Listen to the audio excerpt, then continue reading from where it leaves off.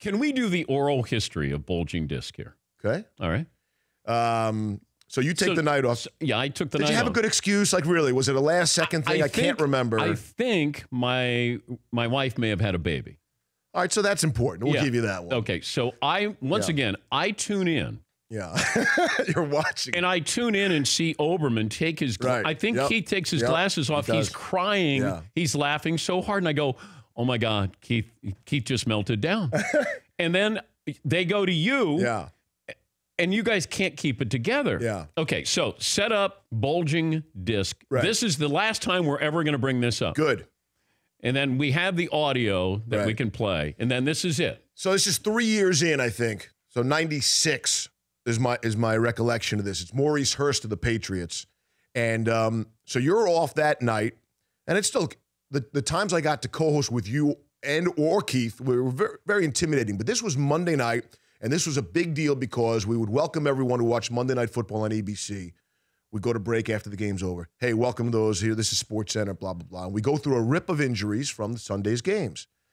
And Maurice Hurst of the Patriots is suffering from a bulging disc in his neck. And again, it really wasn't the prompter's fault. I typed it correctly into the prompter, and I make the mistake. And then I really kept it together for quite some time, and we are in video of career-ending injuries to other people, and then we start to lose it. And Keith is really no help, and I'm really trying to keep it together. And the behind-the-scenes story that I don't think was told. So Mike McQuaid, we have Mike McQuaid was the producer of SportsCenter at the time, right? Yeah. Now he oversees all SportsCenter. Yeah. So there was a figure skating story to come out of this, which my guess is probably belonged to Keith. He would do the next story. It was the death of a figure skater. Okay? Oh, boy. So in our industry, when a story goes away, we put it down later in the show, we say, kill it. Yeah. So kill the figure skater, right, is what McQuaid says, meaning we're not going to do that story. Well, that everybody cracks up over again. She's already dead, right? Yeah. So we can't handle that. The cameras are shaking. Keith is doing his thing, and Keith has the line, which is, Steve, do we have any video of that? I thought it was, thank God we don't have video of that. Maybe along those lines, yeah. And so everybody loses it again. I mean, the cameras are shaking, And Dan, I really thought I was going to get fired. I really did. It was such a big deal, and I'm walking out of the studio, and people are carrying tapes, under both arms. I had 50 voicemails by the time I got back to my desk from prominent national broadcasters who I've never met before. And then I got a call from Norby the next day, and I thought this was your fired call. So Norby is your boss. Yeah. The head of SportsCenter. Right. And he says, hey, that's some of the funniest television I've ever seen. Keep up the great work. And I swear to God, to this day, once a month, someone will approach me and say, hey, you're the bulging disc guy. And I'm like, yeah, cool. Guess I am. Got to be known for something. Here's how it played out that night. And now the agent for Hurst has come out and said he will file a grievance against the Patriots that, according to NFL rules, the club should not have been able to release his client because he was injured. The agent claims that at the request of the team, Hurst has been playing with a bulging disc in his neck since the start of the season. The Patriots spokesperson declined comment on the matter. Others that are banged up from around the NFL. Jeff Hostetler re-injured his left shoulder. Downhill from here. By Chad Hennings late in the first half of the Cowboys. Oh, there's more. Games. Status to be addressed on Wednesday. Giants quarterback Dave Brown left in the fourth quarter after having the wind knocked out of him in the game against the Eagles.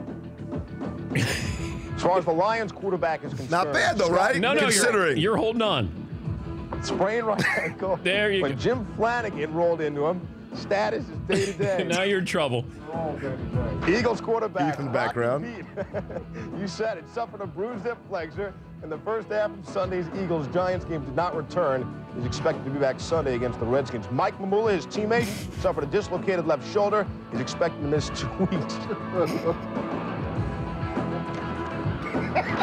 Jaguars quarterback Mark Brunell on this fine play, running into the end zone for a touchdown. Straightened his right hamstring. Status uncertain. Man, there is nothing wrong with these injuries. This is not funny. This is serious stuff. Finally, the Bengals, James not Francis, funny at all. broke a bone in his lower left leg. Francis out for the year. My apologies. Not laughing at the injured. Not laughing at the injured.